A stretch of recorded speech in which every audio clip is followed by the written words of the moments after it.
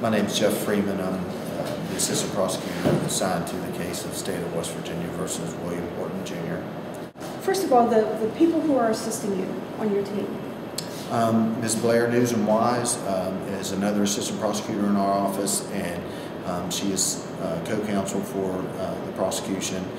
She's handling a couple of the witnesses that she's had previous dealings with, and she'll handle those during the trial. Okay. And we have some other personnel that have helped with the technological equipment, and that we have an assistant prosecutor who is very adept at the computer and the technology resources available in the courtroom. Her name's Jenny Matko, and you've probably seen her in the courtroom. Yeah. Now, you've gone through, what, 3 witnesses today? Yes, I think that's correct. In your opinion, how's it going? The testimony, how's it going? I think the testimony from each of the witnesses has came out well. It's came out a little slowly at some stages.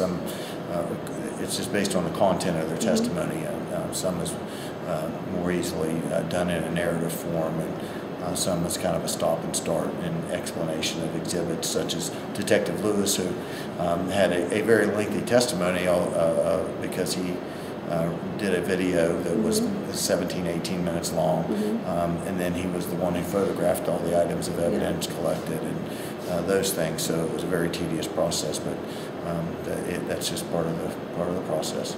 It went from very emotional with Ms. Sanders to very technical with Mr. Hotzenbeller. Yeah, that is expected, and she has obviously a vested interest in the case, since all these traumatic events happened to her, whereas the detectives are kind of neutral, detached collectors of information, and particularly with the cell phone evidence, that's particularly kind of dry evidence.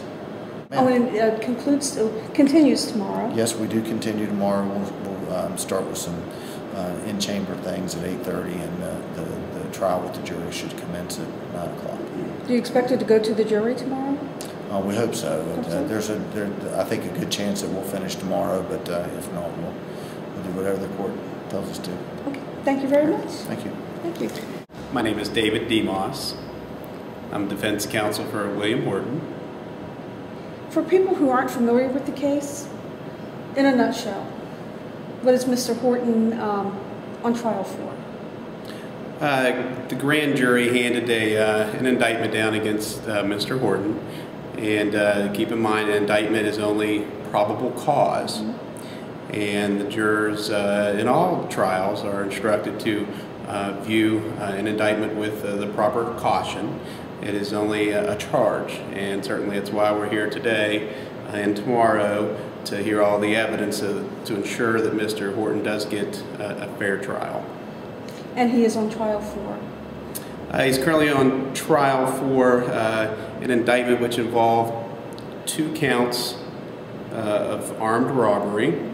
They're also alleging 2 counts of burglary, 1 count of alleged kidnapping, and also 1 count of alleged conspiracy to commit a felony. How did it go today, in your opinion? I believe it went well.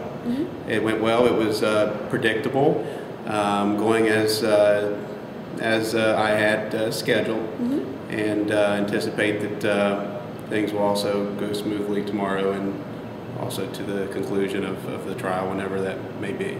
Anything else, sir? That's all. Thank you. Sarah?